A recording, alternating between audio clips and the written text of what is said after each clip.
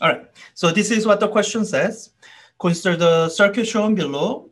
Find the voltages V1 and V2. So V1 and V2.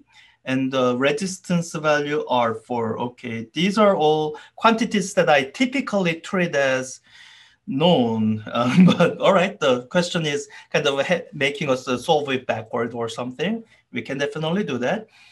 Now, this is a question where we have an overdefined system, so you have to be careful in how you write down Kirchhoff's rules. So, you know the advice that I usually give regarding the application of Kirchhoff's loop rule, and sorry, I'm going in the wrong order, Kirchhoff's junction rule and the loop rule.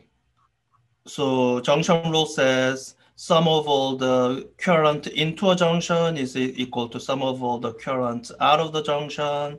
The loop rule says if you, as you go around the loop, add up all the changes in voltage, they add up to zero. And my usual advice is that I apply the junction rule first.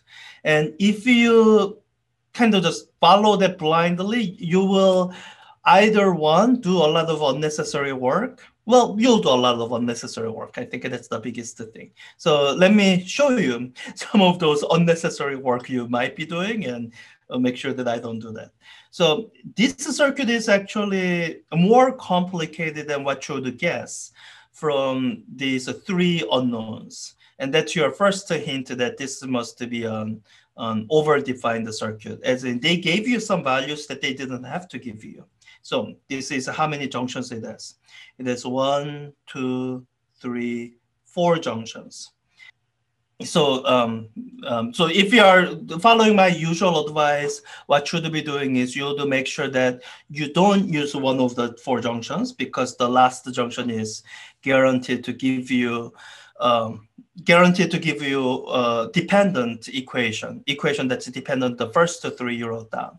So you would write down 1, 2, 3 junction rule equations, and then you will look at, okay, how many unknowns do I have left?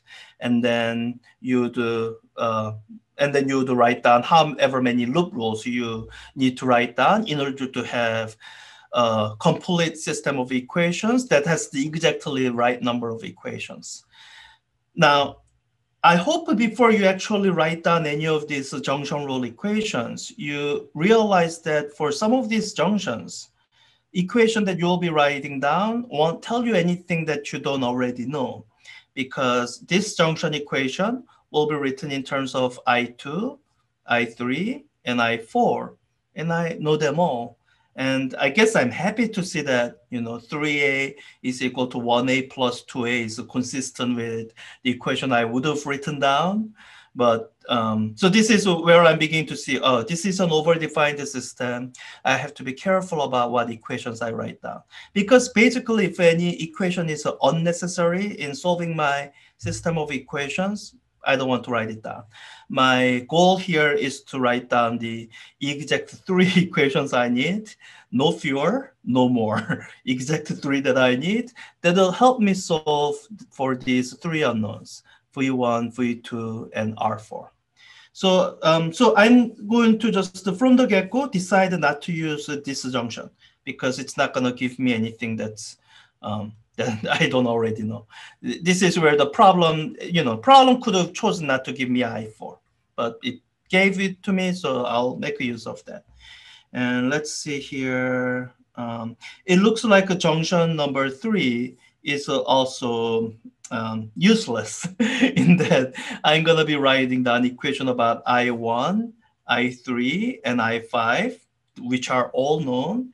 And I'm, again, happy to see that 4 is equal to 1 plus 3. So no values specified in the circuit are internally self-inconsistent. If it were, then it would be a typo in the textbook question, and I'll be filing errata. But I won't be using that junction. Junction number 3 doesn't give me anything. In fact, it looks like all the currents are actually specified. So I'm not actually using any of the junction rules, because none of the junction rules here will give me any information that I didn't already know. So that's a new thing. So I'm gonna be just relying strictly on the loop rule. So apparently I'm writing down 3 loop rule equations. um, so that might actually be a good thing because I think I remember when I was doing the modified version of this question, there were 6 unknowns and I was writing down 3 junction rules and 3 loop rules. So it looks like I'm just not writing the junction rule equations and just writing the loop rule equations. And I think that's perfectly fine with me. So what I do have to do is I have to make sure that my loops include these components whose parameters I'm trying to learn.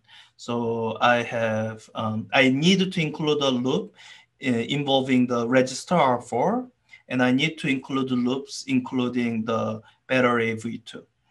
So here's one loop I can use, just a loop that just captures both of these unknown elements. I can have a loop starting from here and going in this direction counterclockwise. And later on, I'll figure out all the voltage changes that I collect as I go around this loop.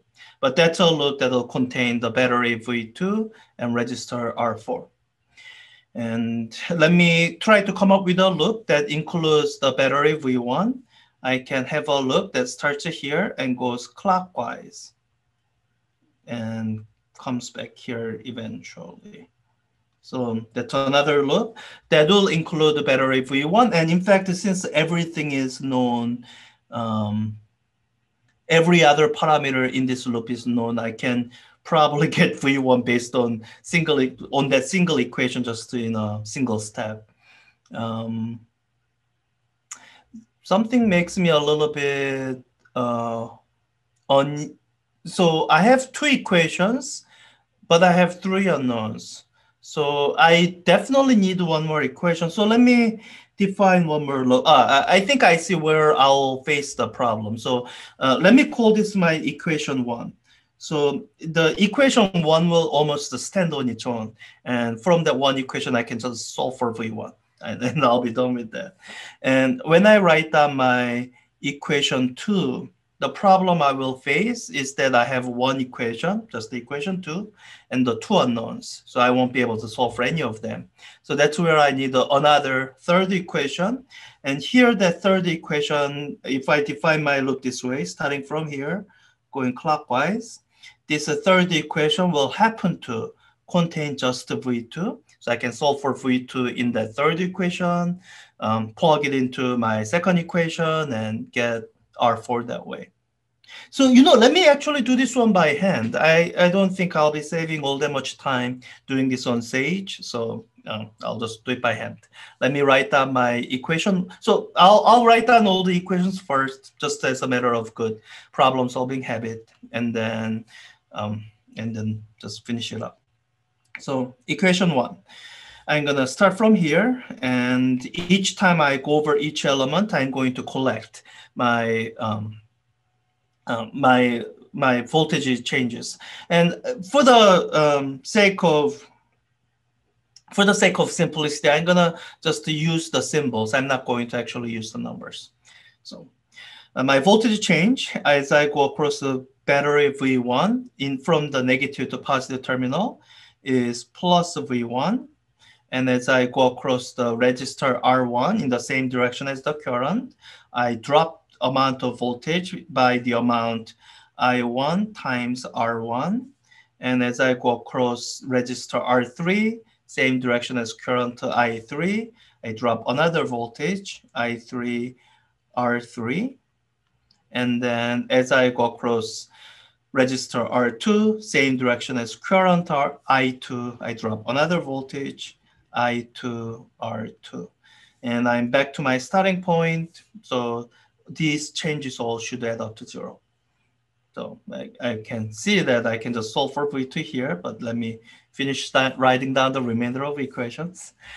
Equation 2, as I go across battery V2, I get I'm going from negative to positive terminal, so I get plus V2 as my voltage change.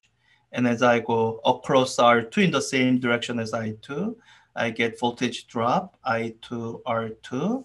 And as I go across R4, it looks like I'm going in the opposite direction as I6. So I get a voltage rise plus I6, R4. And then I'm back to the original starting point. So that adds up to 0. And this is the equation where I was anticipating that I would get two unknowns. So I need another equation. That's my equation 3.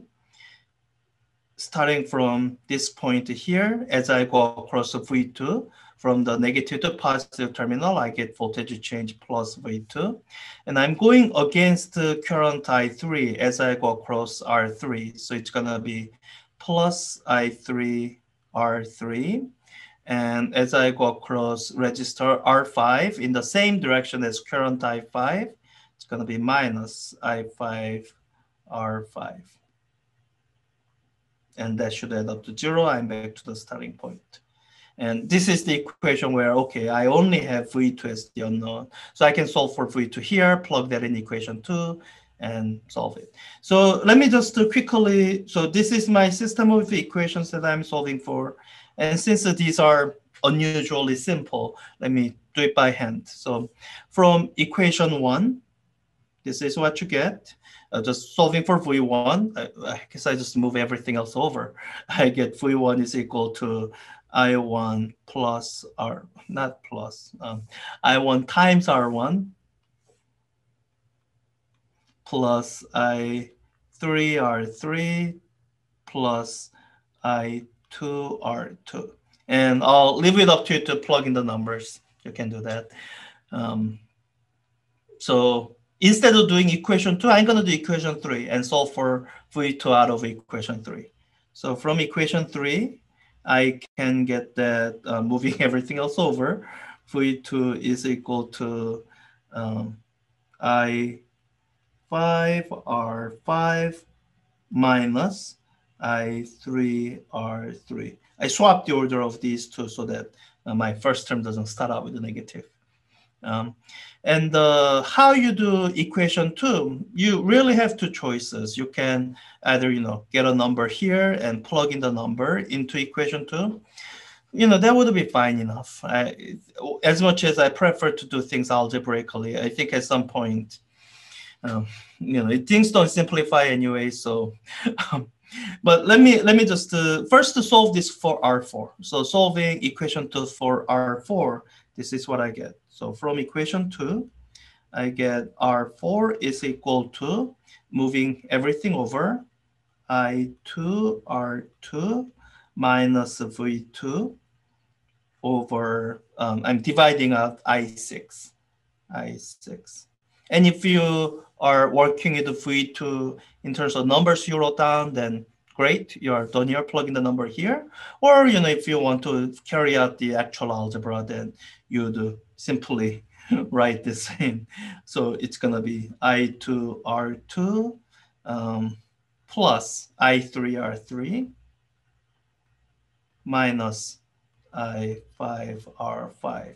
But this is what I mean. It doesn't really simplify anyway. So there isn't a great benefit from working things out analytically, unless someone changes numbers on you. But this is the kind of question where you are not really allowed to change the current arbitrarily, because those are constrained by the other 3 equations that we decided that we didn't have to write down this time. So yeah, so this is another example of circuit analysis. And this is, I guess, an example where it helps for you to slow down and look and make sure that you don't write down equations that are unnecessary, because this is an overdefined system.